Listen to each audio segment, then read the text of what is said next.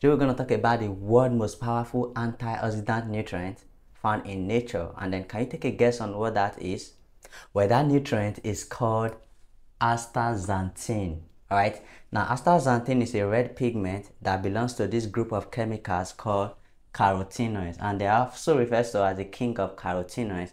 Now when you take this nutrient, it's going to do a lot of things for your body. It has a lot of interesting benefits, and then it has a lot of healing potential. Alright, now there are key things you need to know about this nutrient astaxanthin. Alright, now number one is that they are very powerful antioxidant, and in fact they have been found to be 6,000 times more potent, more powerful than vitamin C, 700 times more potent than coenzyme Q10, which is also an antioxidant, and 100 times more potent than vitamin E.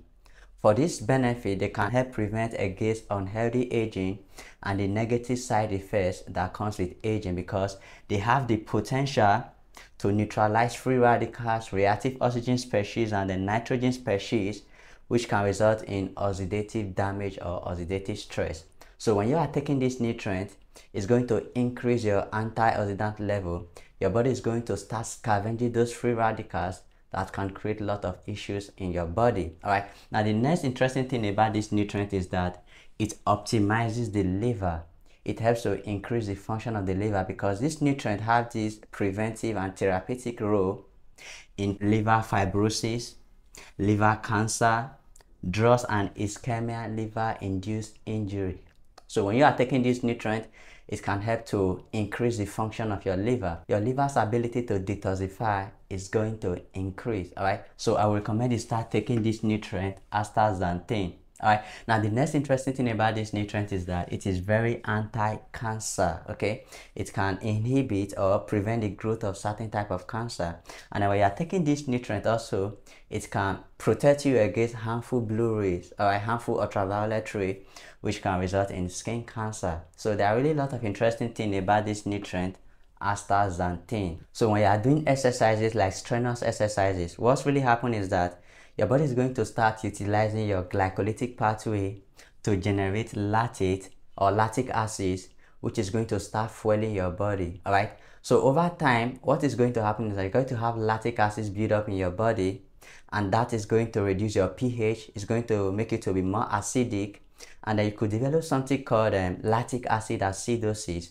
You're going to have too much acid in your muscle, and that is going to inhibit your muscle contraction. So when you are doing exercises and then you feel tired in your muscle, it's due to the buildup of this lactic acid in your muscle. But when you are taking this nutrient astaxanthin, it's going to activate another pathway where your body is going to start using fat, where your body does not need to generate lactate or lactic acid to fuel your body. Alright, that is going to reduce your lactic acid buildup in your body, which is going to increase your athletic performances and endurance. Alright, so now this nutrient astaxanthin is very important. Alright, and the next thing is that it's going to reduce neuroinflammation. It can help reduce inflammation in your brain, in your nervous system.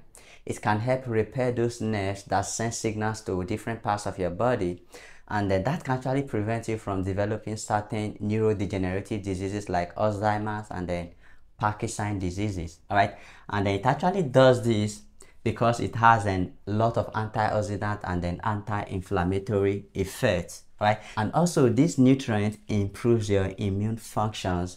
It's going to help protect against DNA damage. It's going to help protect against lipid peroxidation, against inflammation. Alright, and every other thing that can compromise your immune system. Alright, so where can you get astaxanthin? What are the sources? Well, you can get it in foods like salmon, trout, crayfish, algae, shrimp, and then yeast. These are the common sources, but the good thing is that they are also very much available as a dietary supplement. So even if you are not eating any of these foods, you can take the supplement form of this nutrient astaxanthin. There are a lot of interesting things about this nutrient. Alright, so guys, let me know what you think about this nutrient in the comment below. Alright, thanks for watching.